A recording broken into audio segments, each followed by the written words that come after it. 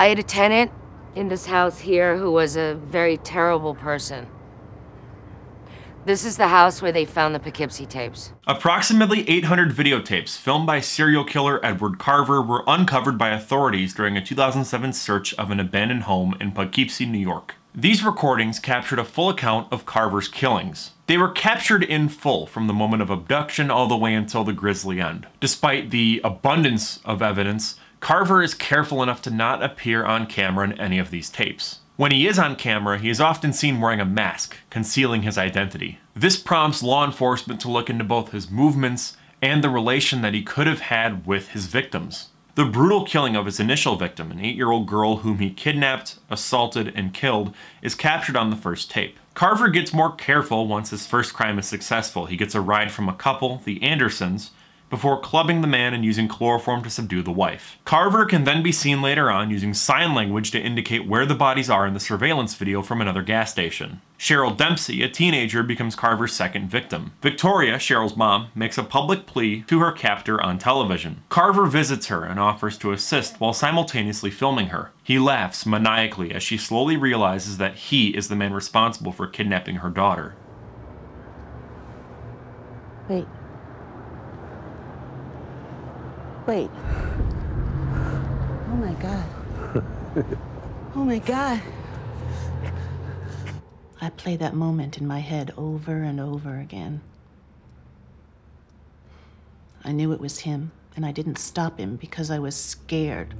As public awareness of this serial killer continues to grow, Carver begins to change up his strategy and begins preying on sex workers. This earns him the moniker of the Water Street Butcher. Now, in actuality, what I just told you is the plot to a fictional documentary. None of these events actually happened. They were all actors. I'm sorry for the misdirection. I just felt it was kind of a cool cold open. The film is called the Poughkeepsie Tapes, and it is, in my opinion, one of the most terrifying and disturbing films ever made. It's structured like a documentary, or rather, I guess it would be a mockumentary. It's kind of similar to what you would see on Netflix today with true crime documentaries. And this presentation really works because it feels so real and authentic. It masterfully blends found footage with these interviews, news reports, and crime scene photography. As a result, it just feels like it isn't fictional, ultimately selling the horror a lot more. The meticulous attention to detail just honestly sells this film more than anything. The interviews feel so real, like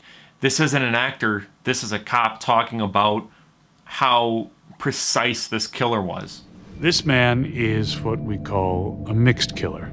He plots and hides his crimes in an organized manner, but he mutilates and does, let's say, similar things with the bodies that a disorganized killer would do. And I didn't even go into full detail on the brutality of what the villain, or I guess the serial killer of this film does, because, well, I kind of want it to stay on YouTube. The footage itself is actually presented as if it was really shot by the killer himself. These sadistic acts are shown unfiltered and unapologetically. There isn't a cutaway to a different scene right before something horrific happens.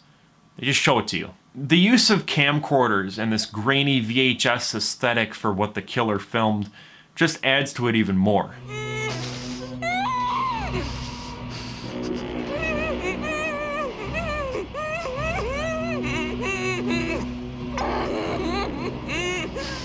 I know that for some of the older Gen Z people like myself, there's a level of fear and nostalgia that comes with VHS. You see, we were born at a time when VHS was kind of going the way of the dinosaurs and DVD was slowly taking over, but we still have a vague memory of VHS. It's almost been mystified in a way to the point where it feels like a relic from the past, which it is. But I guess what I'm getting at is having it be this old grainy footage gives it this feeling of bordering on being analog horror in a weird way, which it really isn't. It's honestly a film like no other. I guess the closest comparison could maybe be This Is Spinal Tap meets The Blair Witch Project, where it's a mockumentary that's found footage. That's actually a terrible comparison. I don't even know what I'm talking about. For the most part, the film features an unknown cast. There aren't really any big stars here, and that helps sell the realism even more. A lot of the time, these actors are perfectly portraying the grief and trauma that a victim of these type of events would give off in these type of interviews. Getting these first-hand accounts or primary sources of these killings just sells it even more. I like the idea of a documentary about a fictional event and playing it off as if it's real. But that being said, this film does have some of the same tropes that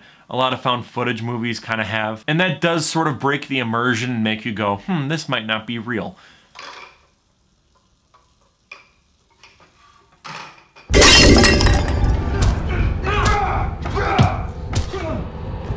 I do wish, though, that I could rewatch this movie for the first time, believing that it's real, because it is terrifying. It really is. I almost feel bad making this video because I'm kind of ruining it for people that haven't seen it yet and are watching this. The Poughkeepsie Tapes is not for the faint of heart. It delves into graphic and disturbing subject matter that goes really far in a few places. Again, I can't show it because this is YouTube, so feel free to go out and search it for yourself. The film meticulously explores the depths of human depravity and the horrors that can exist within a society. Okay, we live in a society, god damn it. The film's true strength lies in its ability to create an unsettling psychological impact on the viewer. It generates an atmosphere of unease, constantly toying with the audience's emotions and leaving a lasting impression long after the credits roll. The Poughkeepsie Tapes is an underrated horror gem that deserves way more recognition.